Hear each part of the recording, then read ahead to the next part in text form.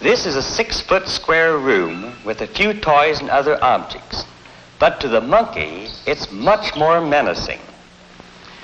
We know that when our own children are taken to a strange place without their mothers, they are often overwhelmed with fear. This room is just such a new and strange environment for the baby monkeys. No mother is in there. Now, let's put a monkey into the room.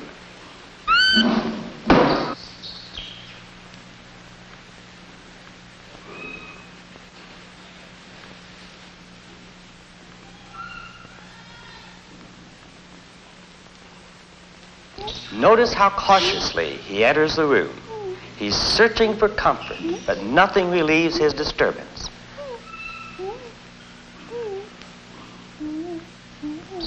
Now we'll take the baby monkey out and put in a wire mother.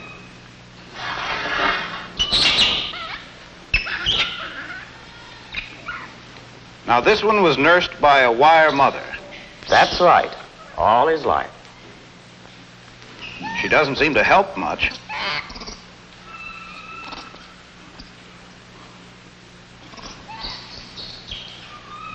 Now, we'll try the same test with a cloth mother in the room.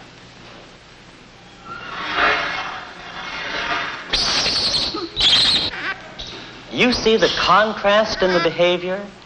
Despite the fact that the wire mother nursed him, she could offer this infant nothing in the way of affection or security. But here the monkey, by rubbing against the cloth mother, as if he were seeking as much contact comfort as he could get, builds up his reservoir of affection and security. First, his body relaxes as the fear disappears. But above and beyond this, new positive response patterns appear. He now goes out to explore and investigate this new, strange world. He is now a normal, happy, curious baby.